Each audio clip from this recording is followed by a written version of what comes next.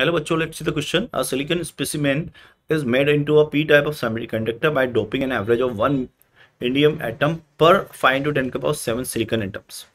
If the number of atoms in the silicon specimen is 5 into 10 to the power 28 per meter cube, then number of acceptor atoms in silicon per cubic centimeter. अच्छा, एक चीज देखो, हमसे क्या बोला जा रहा है? हमसे ये बोला जा रहा है कि जब हम इम्प्योरिटी मिलाते हैं तो 1 atom of impurity among 5 into 10 power of 7 इनके बीच में, मतलब एक इम्प्योरिटी इतने एटम्स के लिए, सिलिकॉन एटम्स के लिए, ठीक है. So number of silicon atoms पर सेंटीमीटर क्यूब कितने हो जाएंगे? पर मीटर क्यूब कितने हैं? तो मैं 10 पावर 6 से डिवाइड करूं तो क्या बच्चों इसको 5 इंटू 10 का पावर 22 लिख सकता हूं पर सेंटीमीटर क्यूब. ठीक है, एटम पर.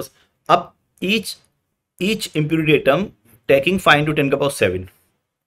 So number of impurities atoms, that is equal to per cc, that is 5 into 10 का power of 22 and divided by your 5 into 10 का power of 7. So that will be 1 into 10 to the power of 15 centimeter cube cc. ठीक है, सो यहाँ पर centimetre cube लिख लो इसको. तो right answer is इतने एटम्स पर centimetre cube. D option is correct. All the best.